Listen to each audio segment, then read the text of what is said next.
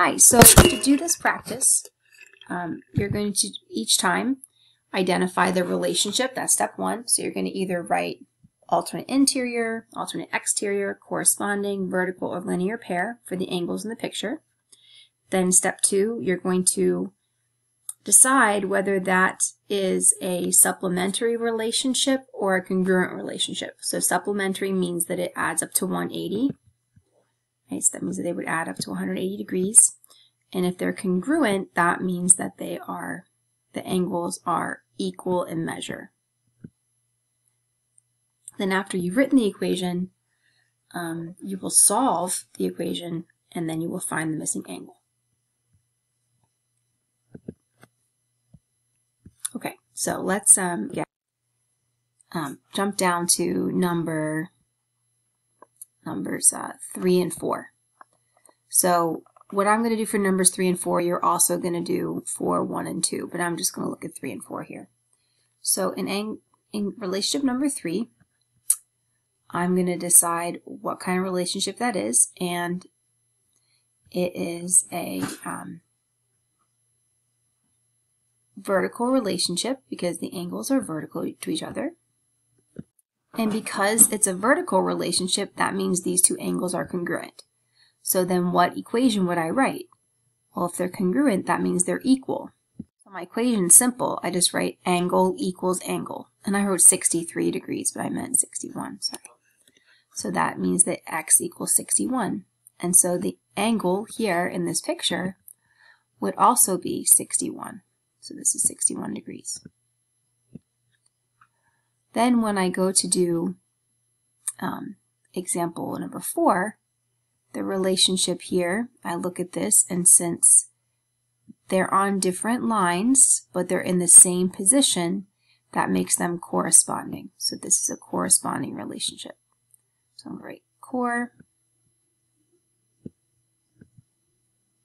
Okay, and corresponding angles are the same size. They are congruent. I can look and see that these two angles are both acute in this diagram, so they are congruent to each other. And since they're congruent, that means that I write that they are equal. So I write that this angle equals this angle. So how do I write that equation? I don't add the angles. I write 10x, that's the one angle, equals the other angle, which is 70. So 10x equals 70. And this time, my answer, although that angle right there is 70, well, we'll say that, hold on. I'm going to solve this equation, and then when I solve it, I divide both sides by 10, so x equals 7.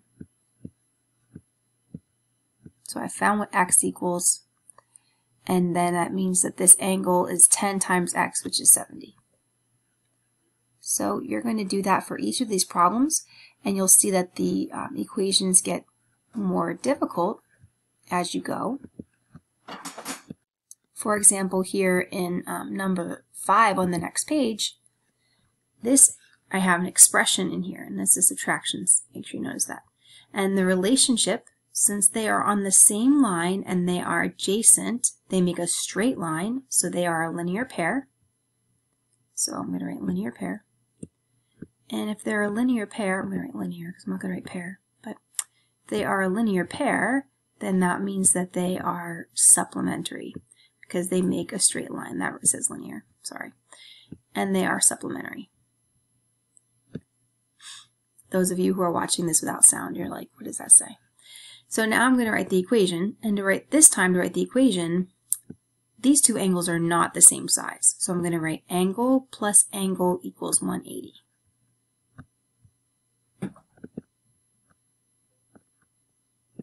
So since these angles are not equal to each other, the equation I write this time is that I'm going to add them together and their sum is 180.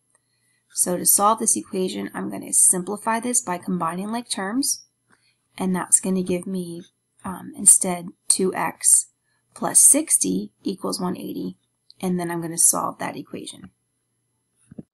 So when I solved that equation, I subtracted 60 from both sides, and then I divided by 2, and I got x equals 60. So if x equals 60, then when I substitute that back in here, I would do 2 times 60, which is 120.